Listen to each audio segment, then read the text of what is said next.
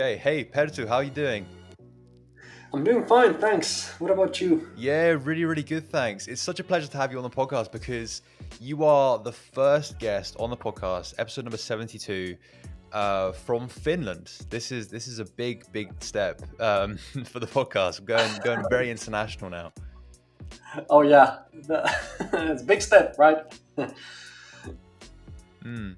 But you do a lot of work outside of Finland, though, don't you? Like we were saying before we hit record, you're doing a talk in Kazakhstan, right? Like, and that's pretty far away from Finland. Yeah, and in Austria the week after, and you know, after COVID, it's been a bit basically just online. But I think now the world is recovering a bit, and now I've started to have these gigs abroad as well, which is wonderful because I think it's the first time in like 2 years that it's happening. So Mm. what I do, I give keynotes. I talk about the future, and I've written a couple of books about it, and I'm very keen on those topics. So that's usually what they ask me to talk about when there are some events in Finland or abroad. So you go to these events like expos and stuff like that, and like to be a keynote speaker. So what sort of stuff do you talk about? So future of work is a big topic. I've given probably hundreds of lectures about that. Disruption and exponential technology is another one. Future of education and future skills is a big one. Also, identity and how humans and computers can cooperate. And then after COVID, I've also talked about change. What kind of things slow us down? So, Mm. what kind of hurdles to overcome in order to make a positive change in our routines, in our habits? And the environment is of course one that is present in pretty much everything I do. So Yeah. responsibility, and I think when I started out, it was one subject. It was like innovation, disruption, and the future in general. But it has grown. It has grown quite a lot. And my first book, Future Skills, was about future skills. So that kind of became on my repertoire, and then work, and it has kind of expanded naturally.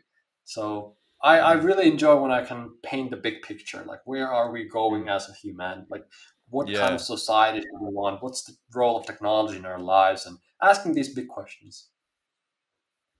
Yeah, I love stuff like that. And I always get fascinated by people that are like actually professional speakers because they know one topic very, very well. And it sounds like you know your topic very, very well, which is amazing. I guess this is the thing though, whenever I talk to speakers, it's always quite funny about how they got into it. It's never really like there's never really one set sort of route, is it? It's like no one's got this one sort of proven formula to get to being a speaker. Like I'd be interested to see like how you got into it.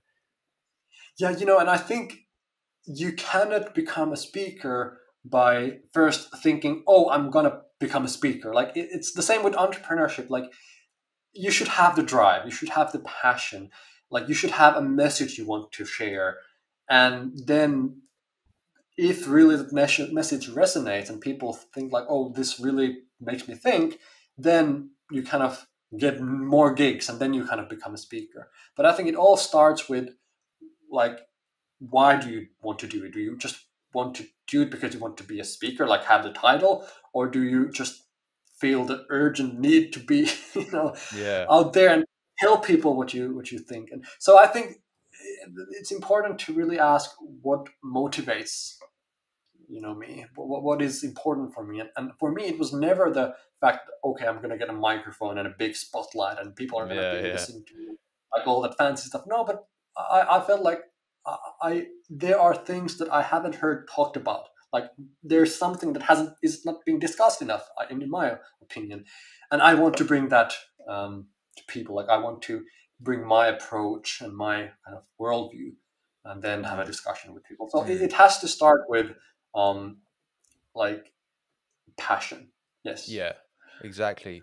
I'd love to find out, I guess, how did your whole journey begin? Because we talked about it before we hit record. It's a very interesting story, and you started very, very young. Like we've obviously this podcast focuses on young entrepreneurs, but when we go into the world of like teenage entrepreneurs, it's pretty crazy to me. So that's where it started for you. Yes, and I never intended to become an entrepreneur. I never actually even considered it. There are no entrepreneurs in my like families in my close circle. So I never saw the example, and I actually didn't think that I would become an entrepreneur, but it kind of happened. So when I was 15, I was struggling with music theory. I wanted to become a composer, but if you want to compose music, you need to understand theory very well. But I had a hard time with it. So I felt like, well, I need to find some ways to explain it to myself. Like I need to create some tools or something to help myself.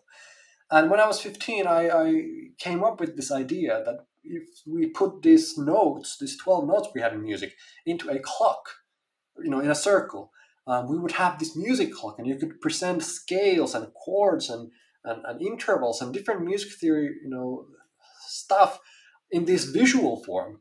And it helped me a lot. And I got into university studying music theory and composition this way. And it then became into a product and into a company. It got patented and won some awards, and it kind of just happened.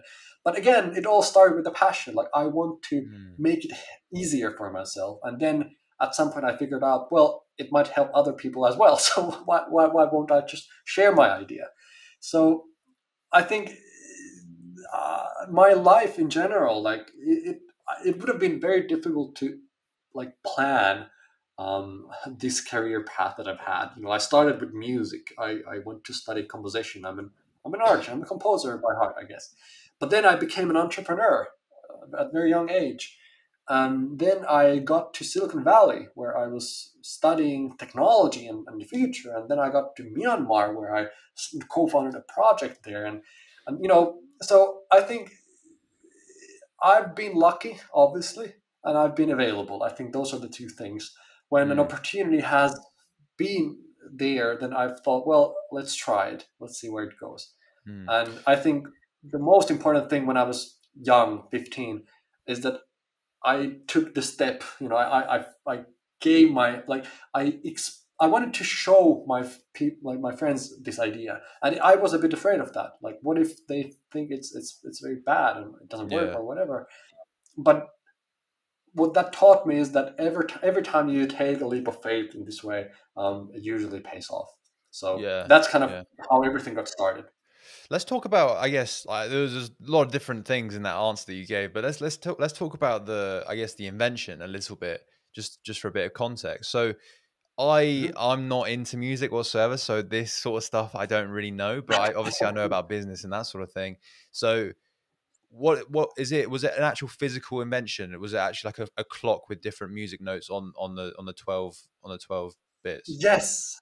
So actually, I made the first prototype out of cardboard. So I like cut it down, and so two plates or kind of wheels that you rotate against each other, and in these holes that are in the wheels, you can see certain notes that belong to a scale. I think this is very difficult to explain, but when you see it visually, like you get it like immediately. So maybe I would go further trying to explain it, but basically it's a tool that visualizes music theory and helps you grasp it. Normally, when you teach it on book pages and on the traditional means, it might be difficult to understand the patterns and the kind of mathematics behind it. It's very simple at the end of the day, but it's been presented in a way that is kind of difficult. So I just kind of took it and gave it a different form, and realized that this way many people understand in a second these concepts. Like for many people, the visual form is just a bit easier to grasp. So so that's basically what I did. I took this hundreds of years old tradition and tried to like explain it in a visual way. Yeah, and that really helped you obviously learn the music composition and stuff like that. And then you thought it would help other people, and so how did that kind of, especially because you were 15 as well, that's phenomenal to me. How did it go from that cardboard cutout to scaling it to getting it in people's hands to patenting it? How did all that stuff happen? Yeah. Well, actually, for the first 2, 3 years, nothing happened. So when I was 15, I was very excited. Okay, I have this wonderful idea, and I sent it to a couple of composers and a couple of professionals. Like, hey, look what I've created, and they were like, "Well, this is wonderful. It works. It really works, and it's splendid. But again, they didn't have any advice from, like, they weren't business people, and I didn't have Yeah. any business people around me, so there was nobody to help me forward. Like at 15, 16, you don't like know what to do. Like I that was completely new for me, so I wasn't expecting it to become anything. It was just my hobby. But then there was this competition at high school, like national competition for new ideas, innovations, and I saw that, and I felt like, well, I have an idea in my back pocket. Oh, sorry. Um, so I felt like I have this idea in my back pocket, so I'll send it, and I did, and I won the competition, uh, and that kind of started the snowball effect. So then there were professionals, like people who told me that you might want to patent this invention, and then we got funding, we created an app around it, and one thing led to another. But the beginning was actually difficult. Like I didn't know what to do, Mm. and only until like professionals helped me. Mm. So what happened to that business in the end? Like what was the end, or I guess is it still going? It's still going. I mean, obviously, I don't have that much time to put into it because I'm doing all these keynotes and books and that. But it's on App Store. You can like download it. You can buy it, and it's very nice actually to get messages from people around the world. You know, music teachers, for example, who are like, "Hey, this is helpful. Like, I'm using this with my students," and Mm. so it's there. And obviously, music theory is not the 10x business. Like, it's quite niche, but Yeah, still, yeah. it solves the problem it was intended to solve, and I think I'm very grateful for that. That's a lovely I mean, yeah, the sentiment is definitely real when you want to solve a problem as an entrepreneur, right? And you solved it so well that even now, when you're not putting that much time into it, the product is still solving problems well enough that these teachers are continuously messaging you. Like for me, like that is the best feeling. Like more than the money size, people actually messaging you and saying like this is amazing. I love this. This is or like this is like changed my student's life. This has changed my life. That's probably the best feeling for me as an entrepreneur. Yeah, and I think that was one of the main reasons why I made the change from music to entrepreneurship. Mm, Because when I composed a song, a piece of music, um, it might be that it really touched somebody. You know, yeah, really, it was very important and very beautiful, and they got emotional by listening it. But as a composer, I would never know. Like I yeah, yeah, didn't get yeah. any data back then. It's somewhere there, my composition, but I don't know really what impact I've made or have I. And as an entrepreneur, it's nice kind of to know that okay, I know exact amount of like I know how many apps they've uploaded or sorry downloaded or like how many people are using it or where is it, and Yeah, I think both are about making an impact. But one is very abstract, like, and one is very concrete. And I think mm, at some point I made a decision that I like to be able to kind of know what I've been able to do, like where the results are. So yeah. that's why I felt like entrepreneurship is for me. Mm. That's yeah, I completely agree with you, and it's so nice to hear that. And I think what we should move on to now is, I guess, how did you end up in Silicon Valley? And I guess like, what did you learn there when you went? Yeah. Well, again, I saw this like they I saw a message saying that there's this there's this course in Silicon Valley where they teach you about exponential technologies and future and global grand challenges. And I got very excited when I read it, and I felt like, well, I want to know, like, I'm gonna apply, and I got in, which was a miracle because it was quite Yeah. a long process, and I was only 21 at the time, and that was the like lowest age that they even took people in. So I got this chance to go to Silicon Valley, and I was among like geniuses and people who were older than me and wiser than me, and I learned a lot from them. And it was a very important experience for me because it kind of opened my eyes to what to expect from the coming years. And it really inspired me to do something, kind of that entrepreneurial spirit, that Silicon Valley mindset really Yeah. um, did the trick. but obviously later I also was able to challenge it a bit. Like, not it's not everything. Everything is not that black and white, you know. Yeah. But Yeah. still, it got me do something, and that's the most important thing, I guess.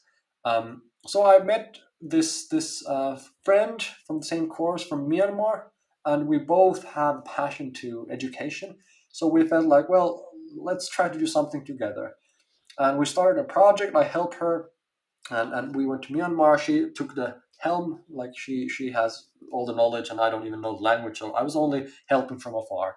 But still, I got a lot of experience, a lot of knowledge, working, or at least like following what's happening over there.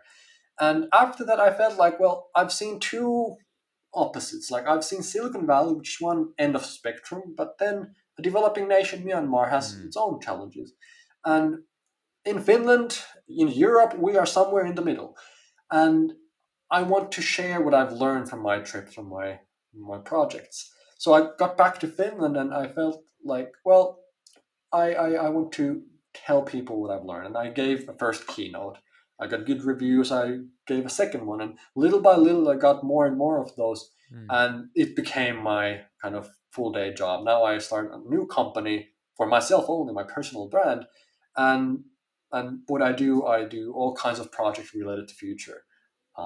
So that's kind of, I went from, a composer Mm. to an inventor, to a future geek, to a non-profit founder in a developing nation, to a speaker, to an author.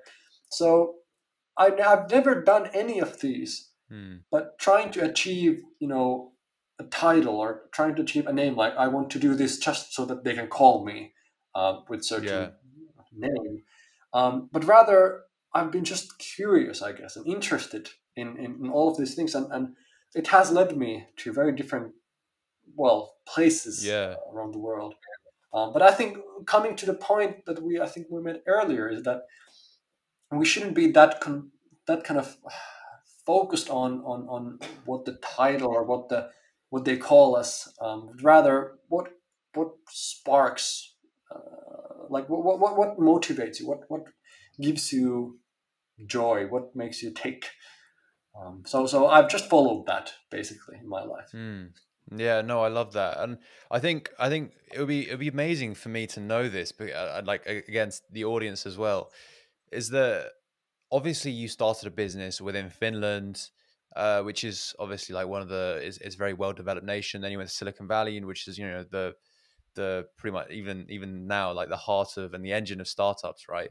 Um, Mm, and I know some people are fairly critical of Silicon Valley. Not all the lessons that they teach there are applicable everywhere, which I think exactly. they'd like to think that it is. I actually spoke to a Harvard MBA professor who he was saying a similar thing, that he was saying like there's a lot of things that they get wrong. But what I would love to know is, obviously from those different experiences, and then obviously starting a business within a developing nation, there must be so many differences with starting a business in, very well established developed nations compared to Mm. developing nations. Yes, one thing that I noticed quite soon is that in Silicon Valley, they really believe that technology will solve our problems. And the better you understand the technology, the better the technology becomes, the better chances we have at solving these grand challenges. And in Myanmar, or in general, later, I realized that you cannot solve all the problems with technology. Like, it doesn't solve everything. So we need other things as well. And then it comes to culture, it comes to tradition, Mm. history, and so on. So obviously, it was very different to see what's happening in Myanmar, how everything is going. And one thing that I learned from there is that when you start, let's say we take education as an example in Myanmar, it's quite, let's say it this way, there's a lot of work to do. The army coup has been censoring and controlling the scene for like 50 years and so, and there's a lot of legwork to be done. So when you have this situation, you're quite open to new things, all the new innovations, new ideas, you take them in because there's nothing to lose. When Yeah. you're kind of have such a bad system in place, then you can be quite open with new ideas. Well, whereas in Finland, for example, or other developed nations where you have a good system in place, let's say education in Finland is world known. Um, so the thing over here is that we have so much to lose Yeah, I that we know. don't want to take the risk or try the new thing, Yeah. because what if it's worse? And what ends up happening is that we become very very careful doing things. We don't take risks. We're not courageous enough. And in this way, there is something that a developing nation can teach a developed nation about innovation. So it was a big lesson for me to kind of realize that even though we're doing well, it shouldn't slow us down. Even though things are working right now, it's not a guaranteed, it's not a guarantee that in the future we would still be well off. So, kind of a reminder that don't get too comfortable. Mm. Enjoy that you're doing well, of course, but still have to move forward. Yeah, yeah, yeah, of course. I'd love to, because we've only got a bit of time left, I'd love to talk about, I guess, how you transitioned from all of that to becoming a speaker. Because as I mentioned before, like at the very start of the episode, it's very like there's no proven track, there's no proven sort of like path to becoming a speaker. So after you finished in Myanmar and you came back to Finland, what was the sort of step there? Hmm. Well, as I said, I had this huge urgent need to go and tell people what I've learned. Mm. But obviously, I had no name. I wasn't a celebrity, like nobody knew me. So I had to work my way up. So I contacted one of these speaking agencies and told them that, hey, like, give me a chance. I'm gonna, like, like, can you find me a gig? And Yeah. they did. And they got the first gig, and little by little, when I got How more soon? Sorry to recognition, interrupt you. How soon after like you contacted them did they get that first gig? I think it was a month or two. Okay. Yeah, it was March when I kind of went to their office and gave them a short keynote to kind of give a preview, and it was May when I got the first gig. Mm. And I think the first fall, then I had like maybe 20 or so. Then the next fall, more and more, and like the year before COVID, I had 196 in Oh 8 my different god. countries. So it kind of organically, though, it just grew, and and so basically, it has to go that way if you are not a big name. You know, what you need to have is you need to have substance, like something really worth saying, like something interesting, something um, that is different, maybe in some ways. And when you do a lot of keynotes, you become better at speaking. And when you become better at speaking, people start to know you by name. And it kind of these are the steps that Mm. usually happen. And of course, in the beginning, I did a lot of keynotes for free and underpaid. But then, as people start to see that, okay, this guy knows his stuff, then I was able to kind of ask for a prize as well. Um, Mm. and it became now my full day job. So Mm.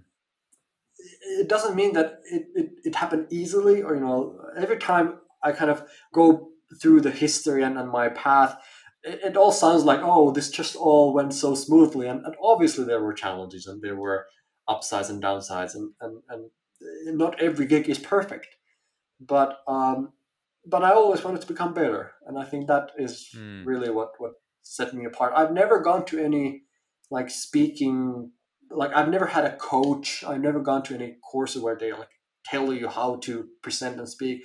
I've just Yeah.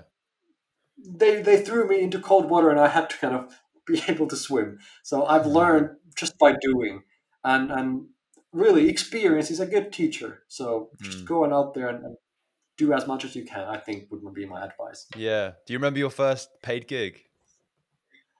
Yes, it was this. Oh my gosh, how do you explain it in English? It's this one community. It's not a city, but a smaller one. Like a town. You know, yeah, like a town. It was a town hall with a like couple of maybe like 30 people in it, and I talked about, I think, creativity and my story, and I still remember the gig. Um, but we all start from somewhere, so that was Exactly. my start. Well, like it started with 30 people. How many people do you speak in front of now? Obviously before COVID when the crowds were at their peak.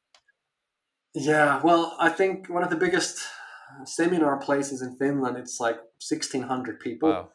and I've been there a couple of times when the hall is full, so that's pretty cool. But I've also done now remote gigs in some like cellar, where there's just the lens, the camera, and me talking, but it goes to like 2,000 people. So Yeah, it's like a yeah. pity. Like I don't see any of you, but there's a lot of you guys. Yeah. So it's a pity. But I mean, the energy The that you energy's still get there. when you step on the stage and there are people, and Mm. when 1,000 people are they're silent together, it's incredible. Like Mm. the electricity in the place. Yeah, So yeah. I'm really like, I wish we could get back to those Mm. events soon. Yeah, no, I'm definitely with you. So I think we're gonna have to end it there, Perttu, because it's coming up towards the end. But I loved having you on the podcast. It was such an amazing experience. We've had quite a few speakers on the podcast before. I always love enjoying hearing their stories because, as I mentioned to you, there's no sort of one path. People have so many different experiences, and your experience is very cool because I haven't had a composer on the podcast before. I've had someone who's like professional ballet, but I've not had a composer.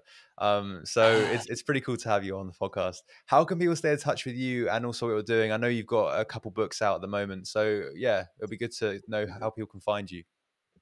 Yeah, I think one of the best ways to dig like dig deeper into my thinking and my ideas is to read the book, because there's a lot of stuff there. It's called Future Skills, and I could say, well, my website, I have a difficult name, so I think I have to type it, but it's